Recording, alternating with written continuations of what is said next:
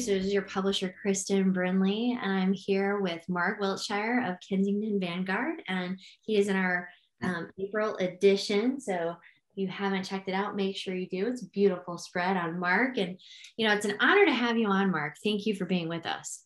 Thank you for having me. I appreciate it. Absolutely. So Marc established for Kensington Vanguard National Land Services. He established the region back in 2014, and that's correct, right? But 2014. It is. Yes, yeah. We have 7 offices now, right? Like 7. So there's 7. Yeah, good, great job. And PR, your association, you were the partner or the affiliate of the year. Hall of Fame as well for them. So you have given back in a large way, and you do the same here at Real Producers. We appreciate you. So tell us, how did you get where you are right now? Tell us what you do at Kensington Vanguard, and how did you end up in title? Yeah. Well, I only appear on podcasts that begin with a lot of compliments. That's bedrock principle. No, thank you for all of that. I started in title straight out of law school. I had been looking at real estate or litigation were kind of the 2 points of emphasis in my coursework during that time. And a gentleman that I met with his firm thought that some of my alternate dispute resolution background would bode well in this arena. Asked if I would be interested in transaction work, and the rest is history. So it was a little bit of momentum, but I started in the Woodbridge office for, at that time, a regional title company, RGS Title, with a strong presence in this area. And was there for just under 10 years before moving to join Kensington Vanguard to open up a brick and mortar location for them in this area. And because of where my primary sphere of influence was, I opted to place that physically in Woodbridge as well, just a few miles down the road. And from there, started really growing the region. So now, did you always think you'd be in title? Oh, I mean, from the time I was a child, scrawling title professional in notebooks, dotting the I's with hearts. No, I didn't. Much like the average client, I had no idea what a title company was until such time as an agent told me that I needed to close somewhere when buying my first place. So no, I did not. I actually thought from the time I was in 2nd grade, I wrote down that I wanted to be a writer and a lawyer. So I was an English major with a creative writing focus and went to law school. The practical side won out, and I ended up in the title world. I still do write, but I did think for years and years that writing professionally was probably where I was going to end up if I had my druthers, which is me just wanting to say the word druthers. Well, that makes sense as a writer that you'd yes, right, exactly. Well, tell us, so you got into title, and then what exactly do you do at Kensington Vanguard? Like you run the region, tell us a little bit more about that. So in addition, I still do maintain oversight for day-to-day operations for the Woodbridge office. I've made sure to surround myself with a kind of talent there and experience that keeps me from being able to mess it up, which is good. And that also frees me up to be able to oversee the growth efforts and have ultimate profit and loss responsibilities for the region. So we have a mandate for growth. We have throughout my entire tenure from April of 2014 to present, and that certainly has not changed. So identifying those opportunities, whether it's bringing on talent or acquiring companies, I've been a part of all of those efforts and opening offices. The key thing for us, real estate is always going to be a relationship driven business. So we don't just try to find somebody who can go win business or, get in front of people and keep us present. We understand that that person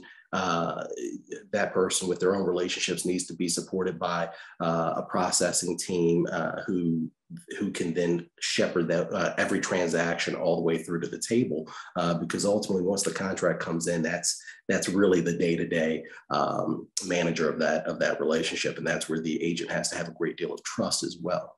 Every transaction is a possible referral tree that agent's trying to plant to keep food on their table and keep the momentum going. So it's high stakes, but it's but certainly not boring. Not boring.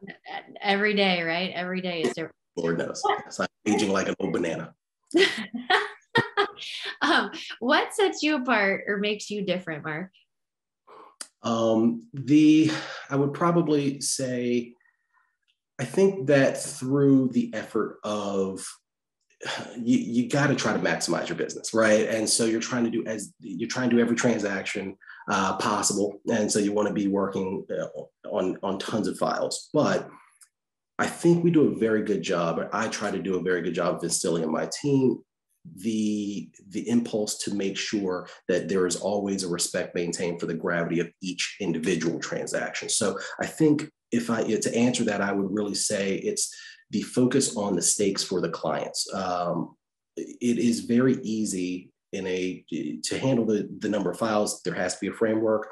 You have to be exceedingly process driven so that there is a level of consistency and predictability for agents, lenders, and also for us to simply be able to handle the volume and scale. But for that client, they're doing this sometimes once in a lifetime, but certainly once every 3 to 5 years, maybe on average. And so it matters. It's large sums of money in shelter. Unless I'm going to start insulting people's kids, large sums of money in shelter are like numbers 2 and 3, right? So in that case, if we're doing it without that heart involved, they can feel that. It creates anxiety. That anxiety is then translated to frustration or anger, depending on the individual. That's communicated to the agent. That's additional incoming that agent doesn't need. They don't have the bandwidth themselves to have to monitor the title company as well and put out fires because the client has started, their trust has started to erode. So I would probably say that rigorous adherence to the stakes for the client or understanding those stakes. Yeah, that sounds like wonderful standards, actually, like humanizing every transaction to the individual. And yet still you guys do a lot of business and you're in 7 locations now in the DMV. So yeah, no, that's great. How do you find clients? So how do y'all get clients? There's a lot of begging involved. Now it used to be when I first started in 2004, child labor laws were different then.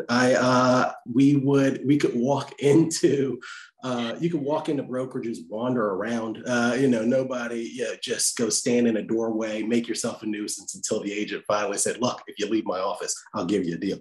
But now with increased affiliations and ownership interest for brokerages with title companies, most places you're not allowed past the front desk. So I like to teach at associations. I like to hold events where we're providing information to agents. But I'll tell you, the primary source of new business for us and new relationships is on the other side of a contract. Our agent or our lender is generally the agent is driving that business to us, and the agent on the other side may never work with the Kensington Vanguard office or only one in McLean or Gainesville or whatever the case may be. And so by just knocking it out of the park on that transaction, having them be really stunned at the level of service and attention and expertise from the processing team all the way through to the table. And if it's one where I'm going to be sitting with them at the table, I try to show up with the appropriate level of respect for the clients and make sure, humor doesn't make everybody comfortable, right? There are some transactions you got to know who you're in the room with. You walk in and start telling jokes and they're going to feel like this isn't being taken seriously or something's being missed or, the attention to detail is not going to be there. So you got to figure out who you're in the room with. It can't be a one size fits all proposition. but recognizing that and being able to identify who you're in the room with to kind of find the right key to unlock them, let the air out of the balloon, so to speak, and get them relaxed with the process, exactly, so that they can get back to the enthusiasm and excitement about the home purchase, or or what that home sale will mean for them, as opposed to the stress of getting to that point. When you can handle the transaction that way, the contrast between you and other title companies for those agents is often what has them make note of that, and then frequently brings them back to us, which is kind of an organic way to grow. That's beautiful. So why is it so important to working with Kensington Vanguard? Why is that so important? Because I'm there. It is. Humor works with me. I laugh a lot with you. So I appreciate it. It is, title companies is not, I think I've made it clear, it is not a sexy profession necessarily.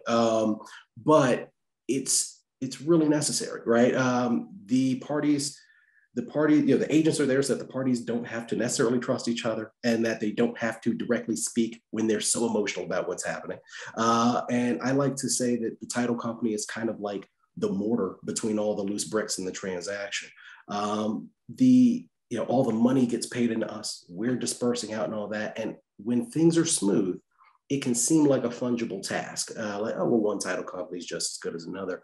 You talk to an agent who's had a transaction go sideways or start to, and find out what their title company did for them at that point, right?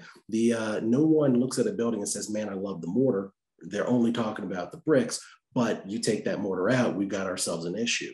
So we're just in a place where the smooth or easy transaction is getting increasingly rare. So I think it is the sense that one title company is the same as another is starting to really be undone in a way that title companies have never been more important, or at least the sense of their importance has never been appreciated to a greater degree than it is right now.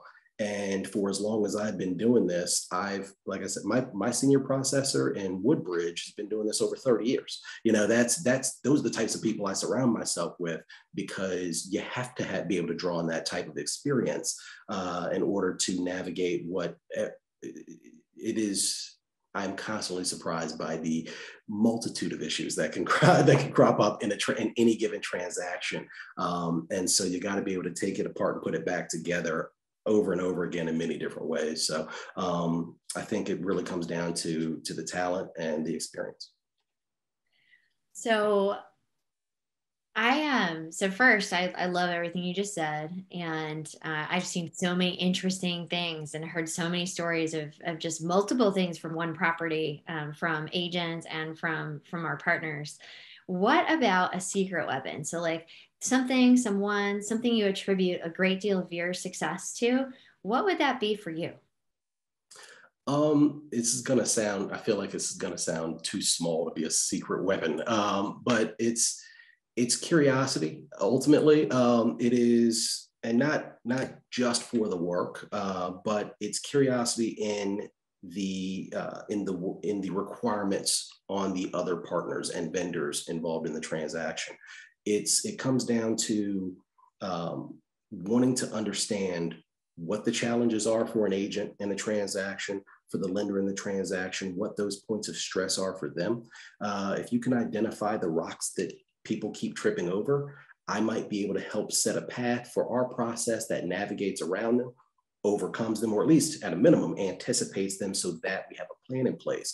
I find that if you can give an agent back time, that there's not a better gift you can give to an agent. And so that curiosity in their requirements and what's needed of them and where their successes come from, right? We can navigate towards those successes, steer away from the challenges ideally. And I think that that's really served me well.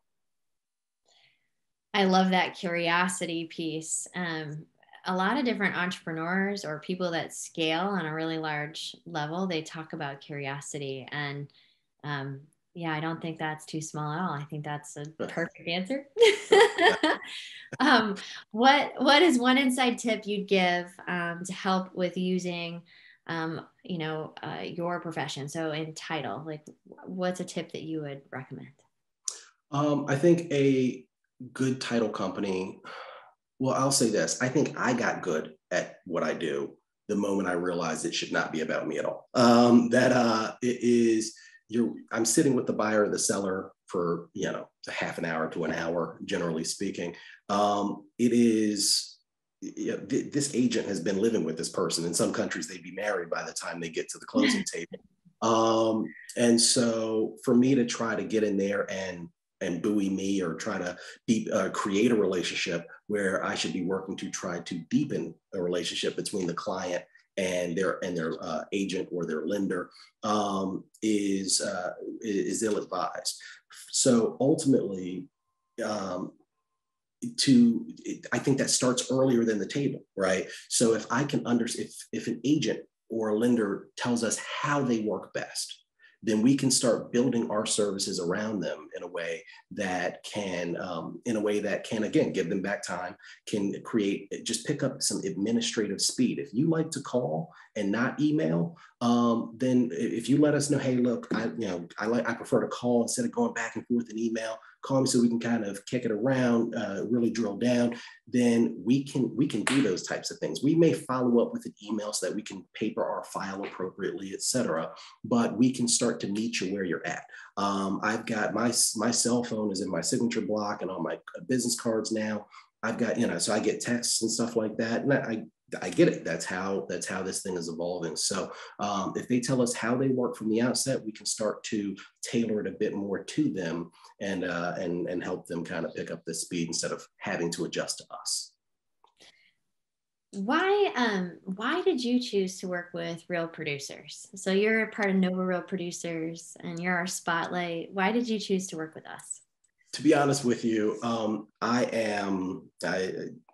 think I got this from my mother. I am really attracted to excellence in any endeavor. It doesn't matter how small it is, how big it is, how important or seemingly mundane.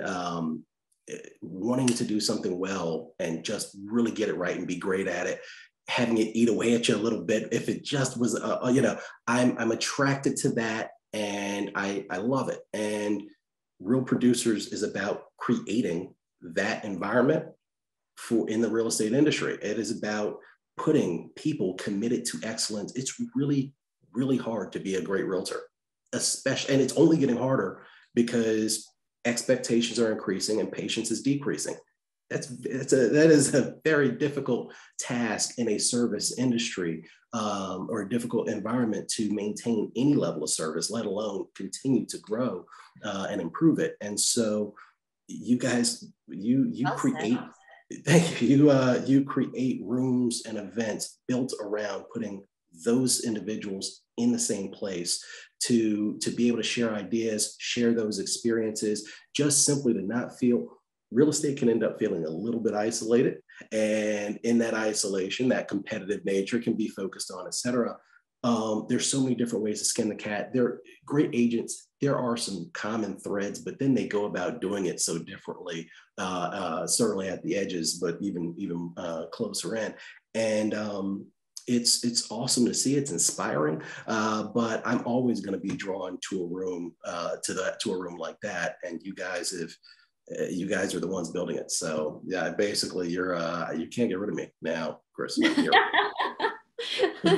we wouldn't want to, and we very much appreciate you. Thank you. Yeah. Is there anything else you'd like to share with our Real Producers? I enjoy long walks on the, not only really that I invite any, whether it is part of a transaction that we're handling or not, I actually enjoy this stuff away from, you get away from the pressures or time constraints or whatever the case may be. Look me up, whether it's to actually discuss an issue or if it's to grab coffee and just talk about the business or whatever the case may be, I would welcome it. I do enjoy what I do. I enjoy the entire process. And like I said, I'm interested in understanding how other people are doing it. And between that and again, that being drawn towards that excellence, I would love nothing more. So please look me up and reach out. I would love to talk to you and just, spend some time, get a meal or what have you. Yes, please make sure to reach out to Marc. Check out his story in the April issue. And I'm going to put his info below on here too. So thank you so much, Marc. No, thank you. This was great. Thank you. Have a good day, everybody.